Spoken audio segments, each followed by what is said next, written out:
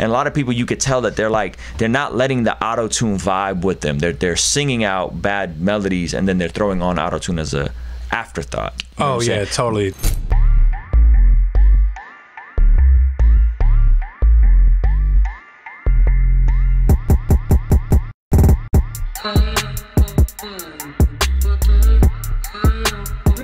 Ruslan. You touched on something. You said this is a very practical tip. You said when you got the future vocals, they record with one track, so they hear the auto-tune in their headphones, but they doesn't print like that to the DAW, meaning Correct. they're printing it dry. And you were talking about how it could be problematic on your end, right? But talk about like the benefit, because a lot of people just still do this auto-tune thing wrong. And when I say a lot of people, I'm talking about we do Fan Love Friday thing every Friday where I critique music on my YouTube channel and people send in music. And a lot of people, you could tell that they're not letting the auto-tune vibe with them. They're singing out bad melodies and then they're throwing on auto-tune as a afterthought. You know oh yeah, totally. But I feel like Atlanta, I don't know if it was an Atlanta thing or a pop music thing where it started, but you guys changed in that the rappers record with a full vocal chain, a little flanger on there, auto-tune. Talk about like why that's important to the writer's creative process. Yeah, so songwriters are super notorious for that, like caking on all kinds of effects processing while they're recording, which I'm not a fan of. I 100% believe in using at least auto-tune when you're going to utilize auto-tune. Because why are you not a fan of like having a little reverb, a little delay, maybe a little EQ so that it sounds kind of finished in their headphones? Why do you not like that idea? So reverbs and delays and compression, and not so much EQing unless it's dynamic like multiband compression. But those three things mask problems. Okay. So when you're tracking, the more reverb and delay and compression and so on and so forth that you're adding to the recording, the more as an engineer you're not hearing what's actually happening, and neither is the artist. So if there's a breathing issue, if there's a proximity effect, which is a huge thing. Yeah. So if I'm talking this way and then I lean all the way back over here, you know, the microphone is recording all of that. So it helps to mask those kind of issues, and now the recording's done, and nobody's going to turn all that signal chain off to go back and listen and make sure you have something that works. That's good. You know, that's you know what, that's a really good point, because they're probably just slapping on the preset that the artist likes instead of saying, hey, like, let's get the mic placement correct, let's get the, you know what I'm saying? Yeah. Huge. Can you go back to explaining why the auto-tune is important in the writing process? Yeah, absolutely. So auto-tune is not like an EQ, right? Okay. So auto-tune is going to move along with the vocal. Okay. Right? So when you try to apply auto-tune afterwards, you don't know what the behavior is going to be. That's key. That's a major key right there. Yeah, so you want to listen to auto-tune while you're recording so that you can push and pull against auto-tune to create the kind of effect that you want to create. So there are lines that you're going to record that you want auto-tune to do less, and then there are lines you want to record to create emphasis or to abstract the vocal in some kind of way. Right. So when you're using auto-tune in those kind of situations, like if you're listening to it while you're doing it, then the artist can push and pull and move against and with auto-tune to create a more dynamic and powerful performance on the recording. If you try to apply it afterwards, you just don't know what you're going to get. So then you wind up having to like alter the tones and frequencies, not the frequencies so much, but the pitches rather of the vocals to push and pull against auto-tune or to automate it. You know what I mean? So like we'll turn up the pitch, I mean the retune speed, we'll turn up the retune speed or whatever during those particular parts to try to create the end result, which takes way longer in post-production and gets you a less quality result than just doing it by leaving auto-tune on while you're tracking. Yeah, and I would even say, even if you don't want auto-tune on the final vocal, it's still probably a good idea so that you know when you're sharp or flat in your recording takes. You know, if you're just like an R&B singer. Yeah, that's a good point. Well, you know, there's two applications though, because like auto-tune could be used for pitch correction, or auto-tune could be used for the auto-tune effect. You know what I mean? Do people still use auto-tune for pitch correction, or wouldn't they go in and manually correct it, like in Melodyne or something like that? Yeah, people do. Because it's a very simple, fast solution. Fix. Yeah. So and songwriters, which to your point earlier, so songwriters are completely a songwriting session is about energy. Right. It's not about technicalities. Right. And so it's the same way as producing a beat. Like, you don't want to get wrapped up in the technicalities of producing a record while you're producing a record. You don't want to get wrapped up in the technicalities of recording when you're songwriting. Right. So during those kind of sessions, people will cake on all of the different processes, because chances are the songwriters, that's not going to be the final recording anyway. It's usually at that point being sold to somebody else or being presented as an idea to get shopped or whatever. You know what I'm saying? So auto-tune, same way, like with a songwriter, they're just going to crank it, you know what I'm saying, just to get like the most exaggerated version of it, you know, and it works out. Yeah. So you talked about, this is good, because this is I'm literally in real time discovering this within the last week. Okay. When you're songwriting, you don't want to worry about the technicality of recording or engineering. So my process on Indie Jones 3 was that I produced all of it, I recorded all of it, and I mixed all of it. The tough part was that I was jumping between these different modes in real time, and I'm really happy with the way it came out. But this last week, we went by my man Amon's studio in San Diego, and Amond was just like, yo, what up, bro? Good people. Yeah, shout out to Amond. Really dope engineer, probably one of the best mixers in San Diego. Also DJ Rec is a really good mixer in San Diego. So Amond was like, yo, y'all come through. So Ray Rock, who's one of my really good friends, we went by the studio, and it was the first time in 4 years that I did not engineer myself. And I went, and it was because I don't have a booth in my studio, I just have a chaotic eyeball. Right. So I went into an actual booth, you know what I'm saying, with an engineer, and then Ray was there kind of helping me coach me through the rap. And I don't write anything down, which is why I feel so insecure even having an engineer, because as I'm punching every bar and running it back and punch, there's a cadence I have in the way I'm writing.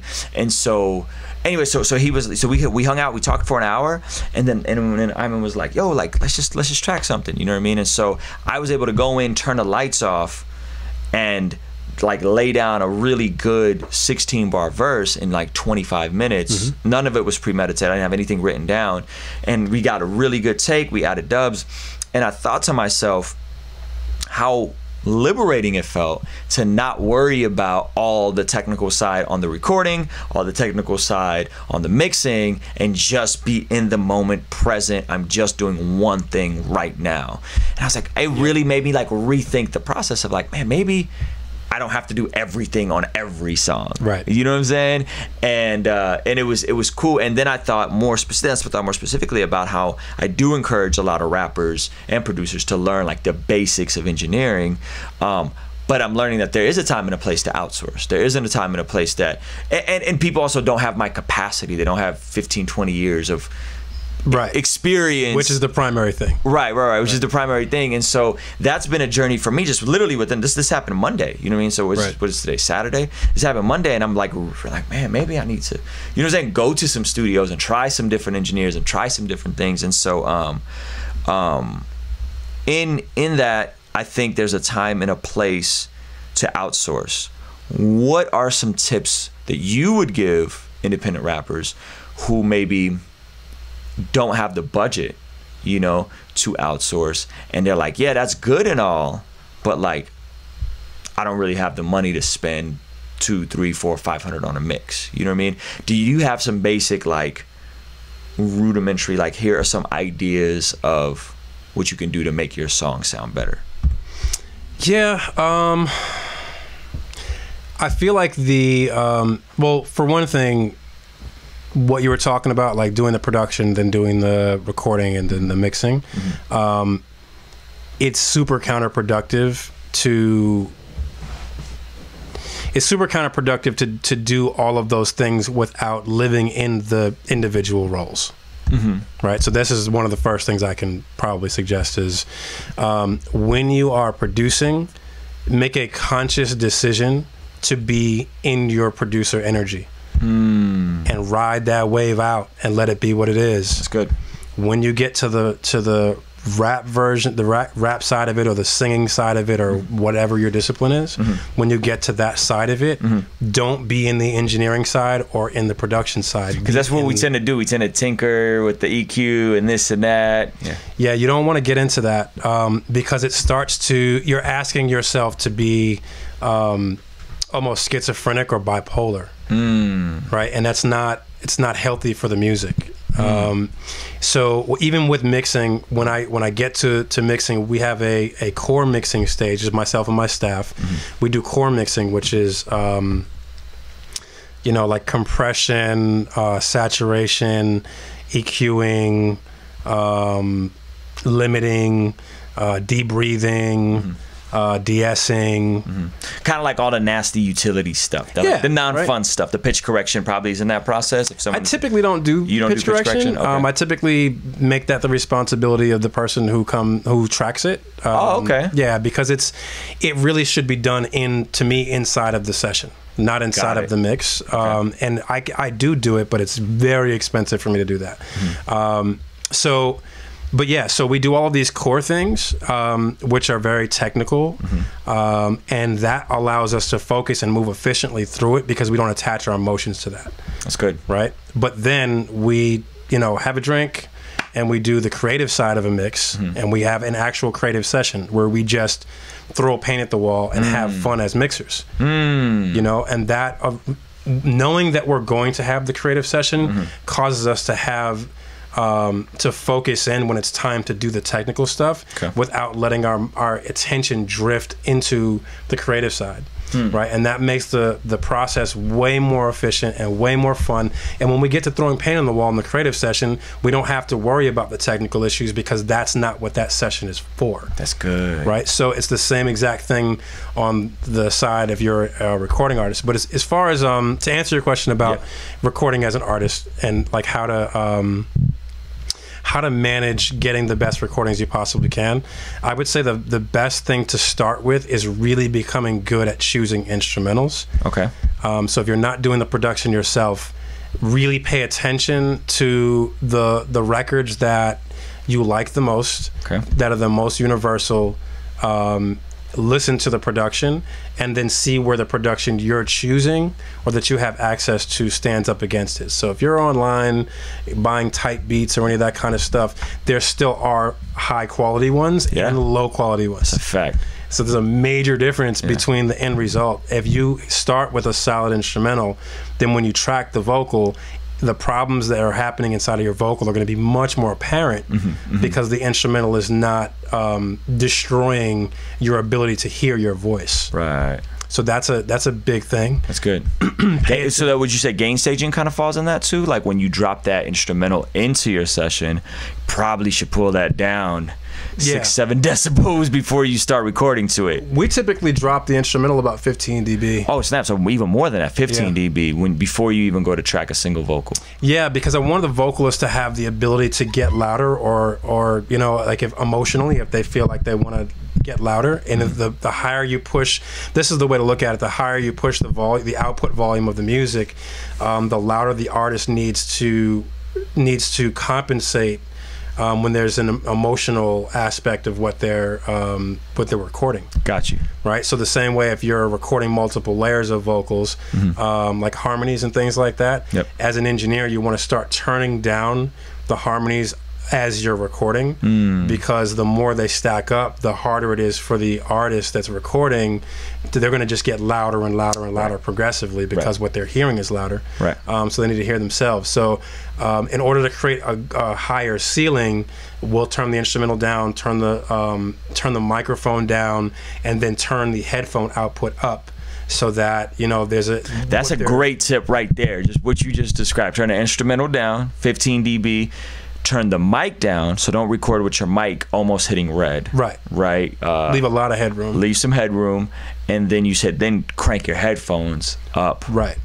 So there's that, and then pay attention. When are you going to do a course on this stuff, man? I'm working on it now. Okay, okay. Yeah. Good. Well, I am actually doing a class. If you're in Atlanta, I'm doing a class called Sound Essentials, which I've been doing once a month, and it's a private class that we, you know, each session is no more than 10 people. Okay.